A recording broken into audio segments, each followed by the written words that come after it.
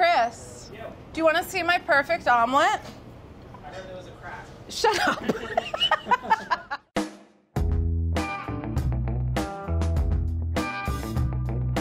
Guys, this video is all about eggs. One egg, 4 ways. First, I'm gonna poach it, then I'm gonna fry it, then I'm gonna scramble it, then I'm gonna make an omelet out of it. The same egg all the way through. It's magic. No, it'll be different eggs. First of all, let's talk about an egg. We use large eggs in the Bon Appetit test kitchen. I prefer an organic egg. A pastured egg is probably these days considered the most eco, beautiful, happiest chicken kind of an egg. If you do one thing, just buy a fresh, large egg.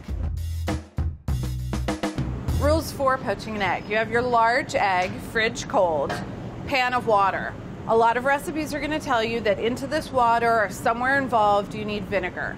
I'm gonna tell you no. So the 2 things that you need to remember about the letter V are vinegar no and vortex yes, okay? Vinegar helps the egg white coagulate, which is why a lot of recipes say to put it into the water or to put the egg in the vinegar. In my experience, when you put in enough vinegar for it to actually have an effect on coagulating the white, you taste the vinegar. So I experimented and this method works great. It is a pan of barely simmering water, and with this spoon, very scientifically, I'm making a vortex. And then into there goes the egg. 2 minutes, 30 seconds. You need to be precise with the cooking of the egg. A very small amount of time can make a very big amount of difference. Flip it over a couple of times. You just want to have the white sort of wrapping around the yolk as much as possible. Double check your egg.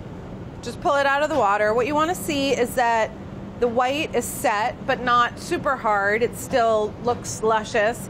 And you can actually just press on the yolk and make sure that it has some give to it. That means it's still going to be runny.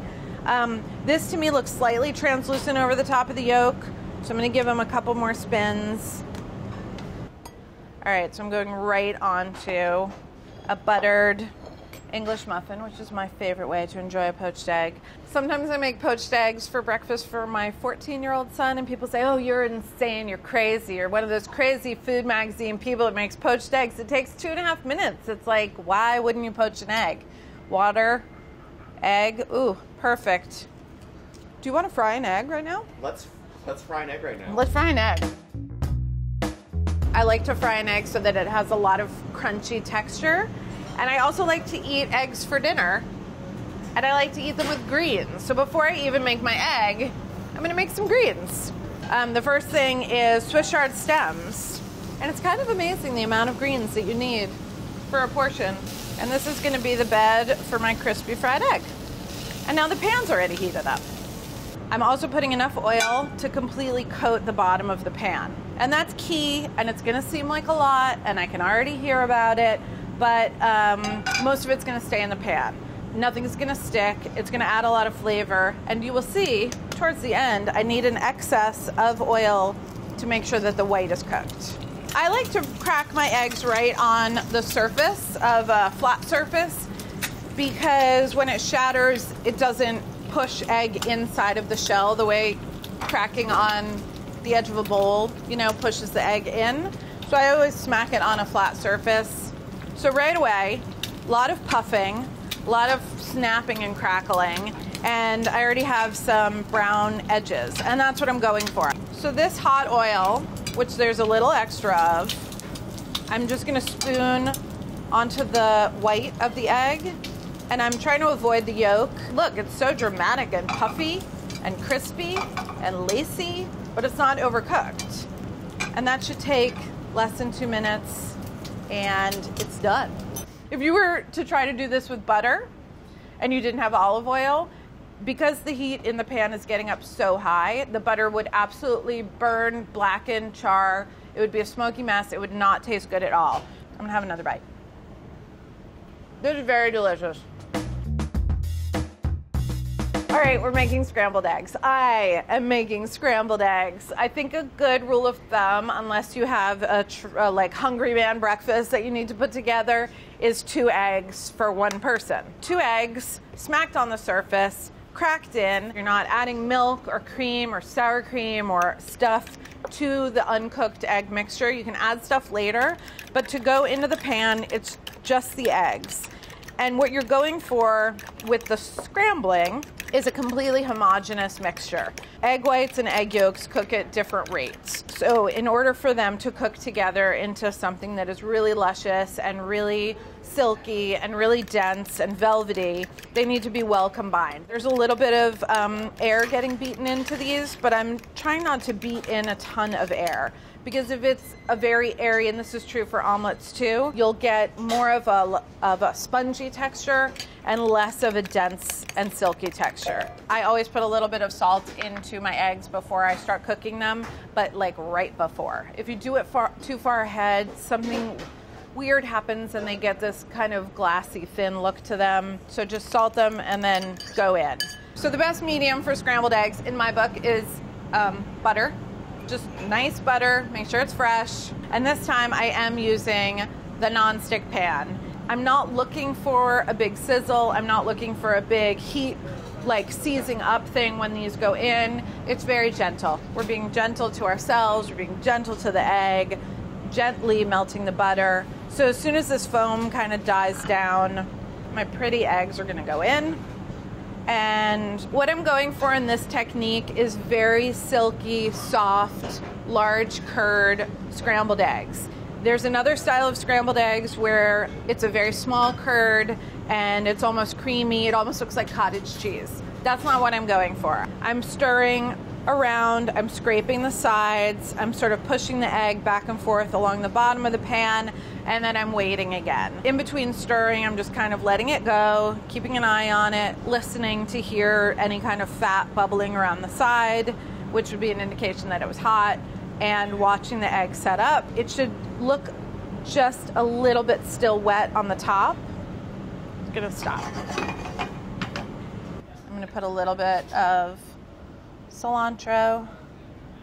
You could put ricotta in these. You could put parm. That would be really nice. This is the texture egg that I would like inside of a breakfast burrito. That would be pretty ideal. So scrambling an egg is so easy, my child can do it. The next thing I'm going to do is a perfect French omelet, which is so difficult to do that maybe I myself will not be able to do it. But it will be fun to watch. You're going to recognize the beginning of this omelet making from scrambled egg making, because they start the same way. You want a very homogeneous mixture of the white and the yolk. So unlike a frittata, a French omelet should have no color on it, perfectly golden, absolutely no browning going on, no drying out, creamy. Chris Morocco knows so much about this. Baveuze, right. Baveuze means dog drool. It literally means dog drool. And that's how the center of your omelet should be, drooly. Frankly, I'm feeling a little bit of anxiety, I'm not gonna lie. Tablespoon of butter, medium heat, lovely, not too frothy, but completely homogeneous couple of eggs. With my patented rubbing my belly and patting my head at the same time maneuver, stirring, scraping, and then a couple of taps. Just get settle down. All right, so I'm gonna take about an ounce of Boursin or any other melty cheese. And now I'm going to attempt to roll over. Ha ha, this is very good. I don't know what accent that was. That was like French and like weird guy on the street, you know? I'm going to roll over. Well, c'est bon. All right, this is one of those things. If I were to go on QVC right now and they had an omelet turner overer, I would buy it. I'm very humbled right now. All right, let's just do it. Okay. I'm not gonna beat myself up too much. It's pale yellow. It has no color. It's shiny AF. It has a little crack in it, but into le crack, I put le chives. No one knows. Hereby concludes egg 4 ways. And if you count the 4 times I had to do the poached eggs and the 4 omelets that I made, Take 5. then that's like eggs 10 or 11 ways. So all of the ways, there's eggs in the morning, There's easy eggs. There's eggs that children should do. There's eggs that only people who are born in France should do. And we've done them all. And now you can do them all, and you can show us how it goes and tell us everything I did wrong and, put an egg on it. No, that's gross. Ta-da! Perfect. Merci.